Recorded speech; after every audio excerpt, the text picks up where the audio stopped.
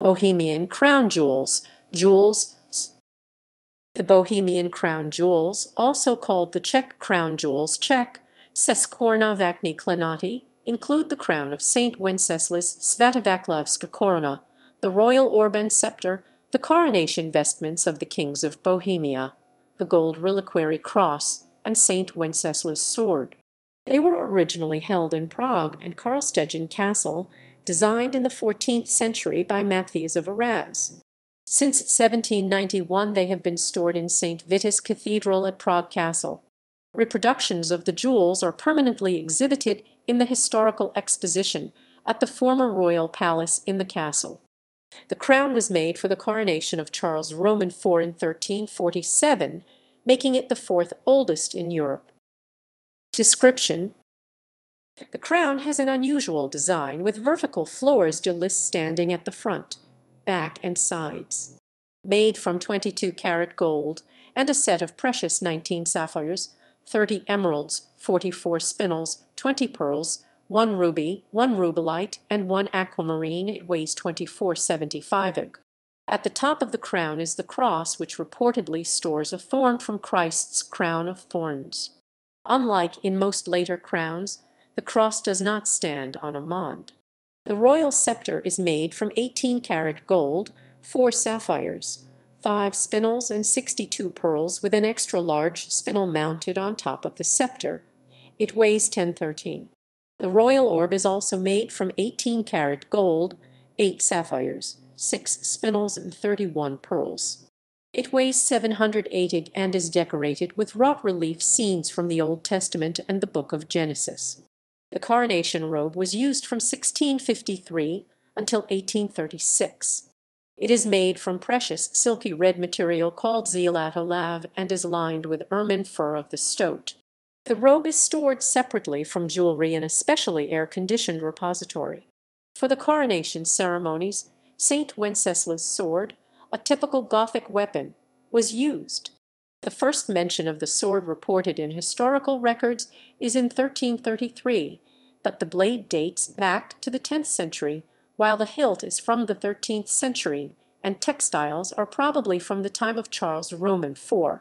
The iron blade length is 76 cm, at the widest point is 45 mm, and has a ripped hole in a cross shape 45 x 20 mm. The wooden handle is covered with yellow-brown fabric and velvet embroidered with the ornament of laurel twigs with thick silver thread. After coronation ceremonies, the sword was used for the purpose of granting knighthoods. The oldest leather case for the crown was made for Charles Roman IV in 1347.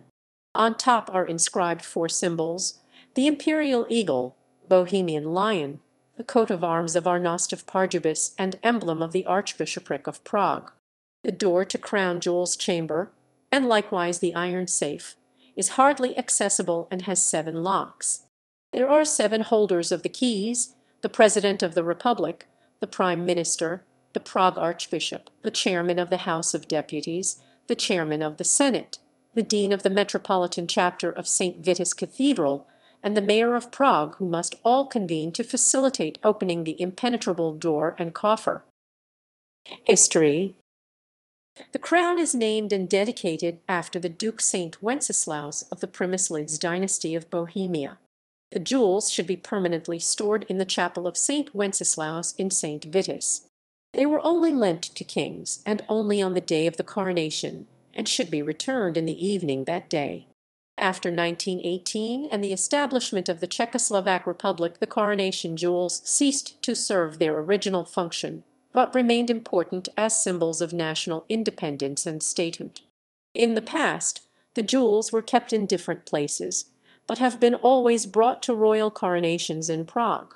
Wenceslas Roman IV 1378–1419 probably moved them to Karlštejn Castle. They were then repeatedly moved for safety reasons. In the 17th century, they were returned to Prague Castle.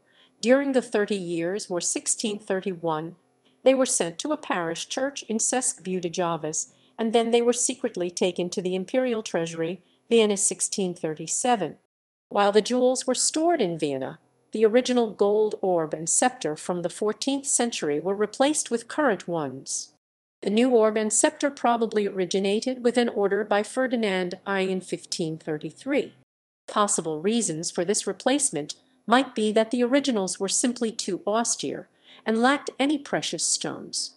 Deemed unrepresentative of the prestige of the Kingdom of Bohemia, it made sense to replace them with an orb and sceptre in an ornate jewelled style that resembled the crown.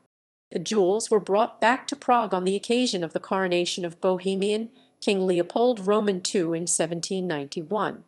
At that time, the current tradition of 7 keys was established, though the holders of the keys in the course of time were changed according to political and administrative structures.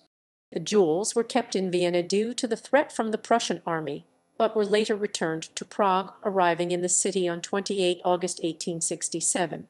According to the ancient tradition and regulations laid down by Charles IV in the 14th century, the jewels are exhibited only to mark special occasions.